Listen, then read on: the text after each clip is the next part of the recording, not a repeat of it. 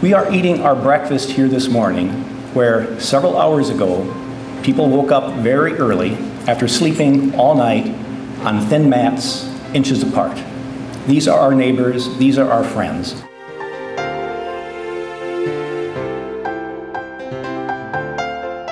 A lot has changed in the 33 years, but one thing has not changed, and that is the depth of support that I can feel in this room and that we feel across the community.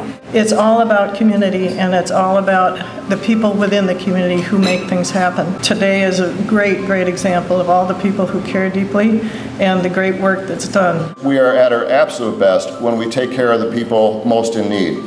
Because that is, I think, a commitment that we have always had in the city of St. Paul. And it was the commitment that led to the creation of the Dorothy Day Center here on this site many, many years ago. Too often people think we can only have social justice at the expense of economic growth and vitality, or only economic growth and vitality at the expense of social justice. And I'm here to tell you, we need both.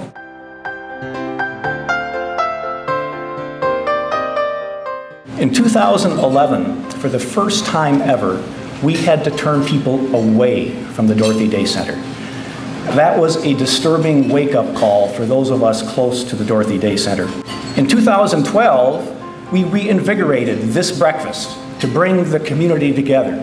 The chairman and CEO of Ecolab was our keynote speaker, and was a signal that the community itself was engaging again in the future of the Dorothy Day Center and what was happening with poverty and homelessness in our community.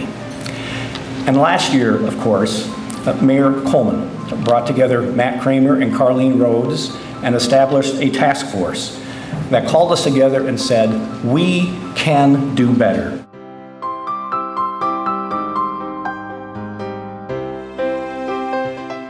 I hope next year, when we gather on another great spring day, we are able to have you exit and provide you a shovel that will then allow us to go not far from here and break ground to help make that revision a reality. The next year after that, we gather here, perhaps for the last time, and we go next door to cut a ribbon because we have seen the fruits of our labor.